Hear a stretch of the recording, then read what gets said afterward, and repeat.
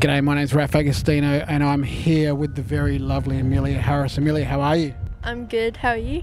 Now tell us a little bit about where we are and what you're doing here. I'm playing the Vic Open and I'm competing in a pro tournament.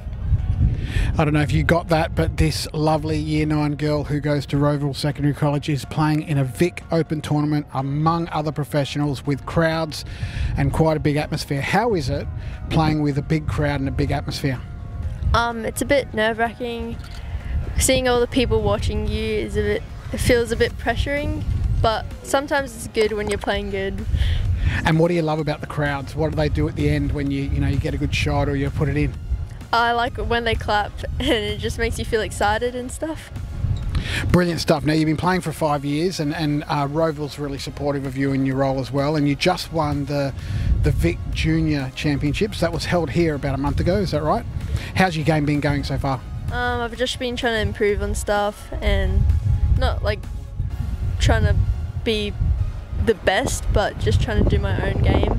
Well, that's good. You play a 1-over. You're a 1-over handicapper, which is fantastic for a girl your age. Where do you hope to take your golf one day?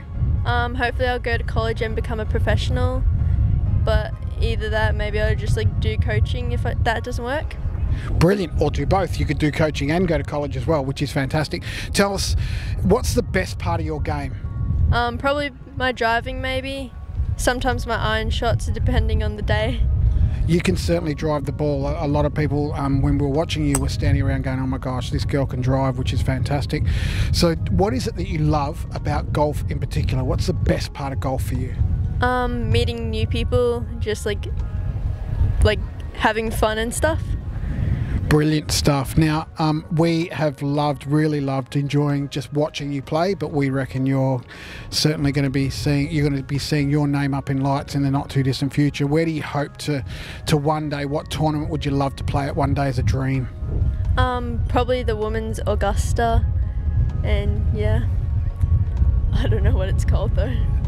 That's all right, you'll get there one day. Tell us, what does a typical week look like for Amelia? What does a week look like for you? Just 5 over and under.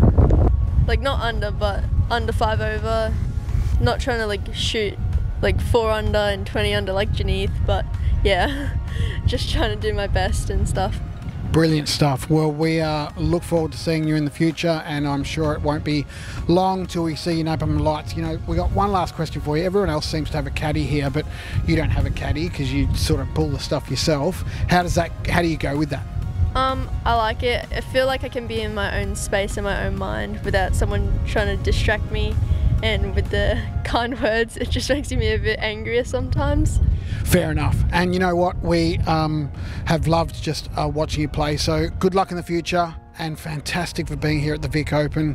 And we will see you at the next tournament. Thank you.